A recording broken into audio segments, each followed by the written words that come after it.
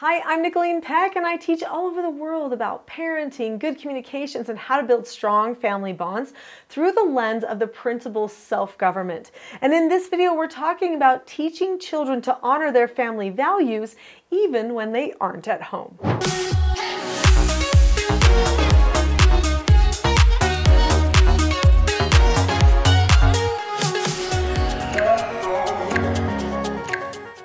In this video, we're going to be talking about children remembering their family values even when they're not at home, and key things that you can do to help them be more successful at that.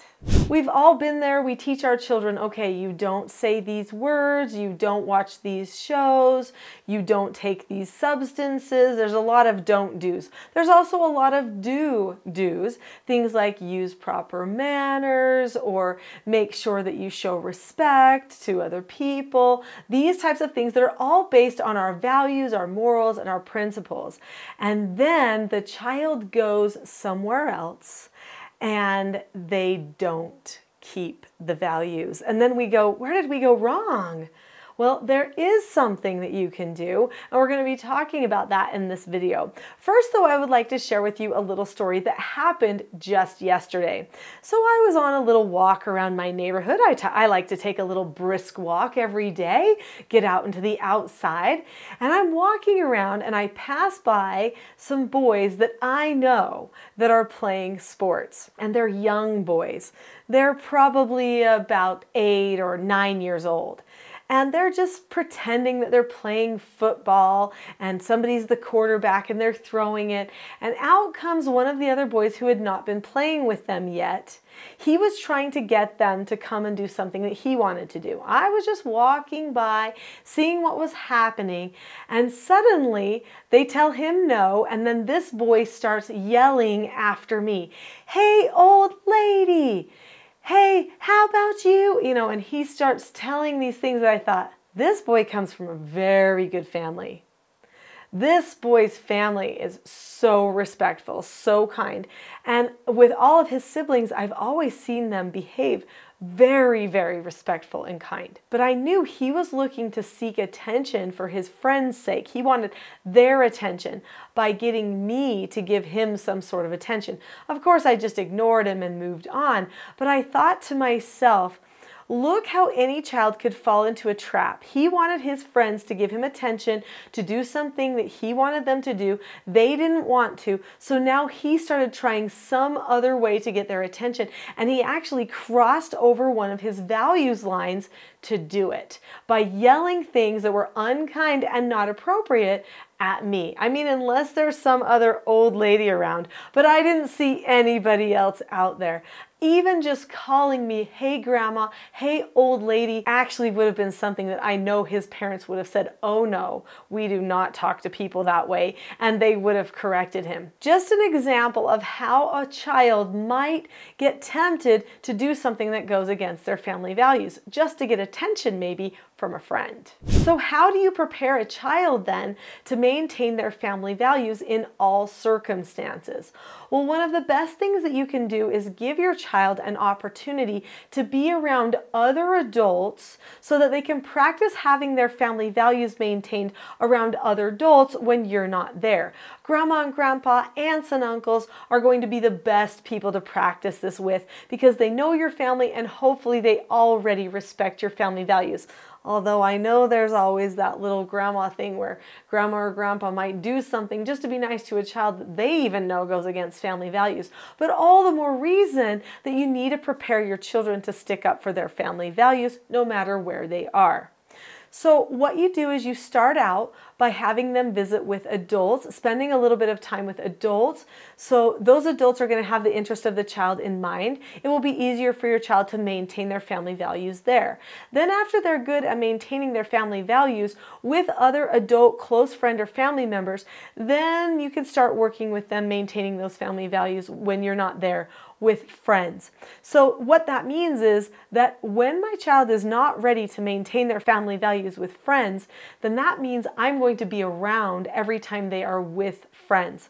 Now I know for some people that might seem like, oh, that's oppressive or maybe even micromanaging, but no, it's just keeping in mind where they're at with their development and what lessons they need to learn in what order. If they haven't learned all the lessons yet, I'm not going to put them in a circumstance where they are going to be tested and they might fail at keeping their family values and then decide that they're actually okay with it. Instead, we're going to help gradually step them into it so that they feel empowered when they keep their family values instead of feeling like they're not fitting in. So let's go through this step-by-step process of what you might do to help your child prepare to hold on to their family values. But first, click the subscribe button. When you subscribe to this channel, you get a lot more content like this, and it's all intended to help you. Subscribe now. So let's talk about this process of preparing a child. Number one thing in the process is you've got to be very clear about what your family values even are. So often parents assume the children just understand what the family values are, but they've never actually defined those family values with the children. Well, that leaves the child in the dark. If you want your child to be able to live their family values, they've got to take some ownership in them in the first place.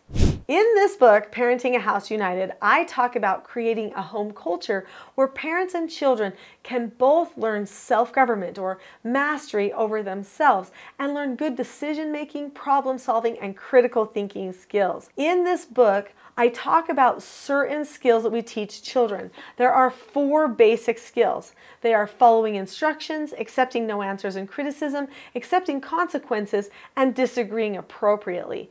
When a person learns those 4 basic skills, that takes care of 99% of their behavioral problems.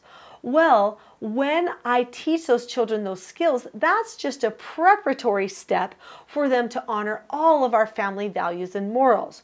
So in this book, I talk about creating a family standard.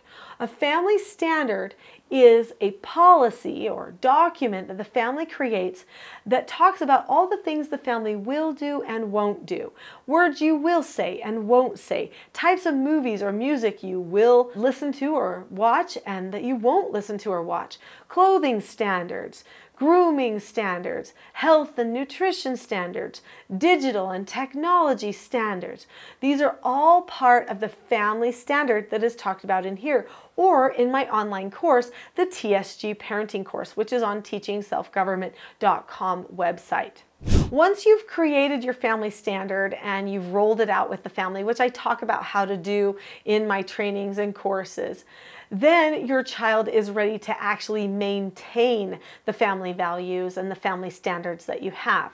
So now what you do is you start practicing maintaining those standards with family members, and you do this by utilizing a skill that I also teach in my parenting course called pre-teaching. So you prepare the child ahead of time for a circumstance when they might feel tempted to go against one of the family standards. So there's a game that we played when my children were little. We called it the what if game. We would play it when we were riding in a car or something like that. And that what if game, I would say, what if you were playing with a friend and the friend started saying bad words? What would you do? And then they would think about it. I would tell my friend, please don't say those words around me because I don't say those words. Or whatever they picked, right? And we would discuss it together. And you could use any circumstance. As they get older, we do an exercise called a SOTAS exercise, which is a written or verbal exercise, which again, I share how to do in my course, the TSG Parenting course, which is on teachingselfgovernment.com. In that course, I talk about doing what are called SOTAS exercises. These SOTAS exercises help develop the prefrontal cortex and the critical thinking skills to help the child make better decisions in another circumstance that compares to one that they might have just had, or maybe even prepares them for a circumstance they've never had yet. So you could do SOTAS exercises with your children to help prepare them for times that they might need to stand up for their values, even when other people around them are not doing that. Now this brings me to the type of pre-teaching that happens right in the minute. So the family standard and the SOTAS exercises, those are all things that you do further ahead of time.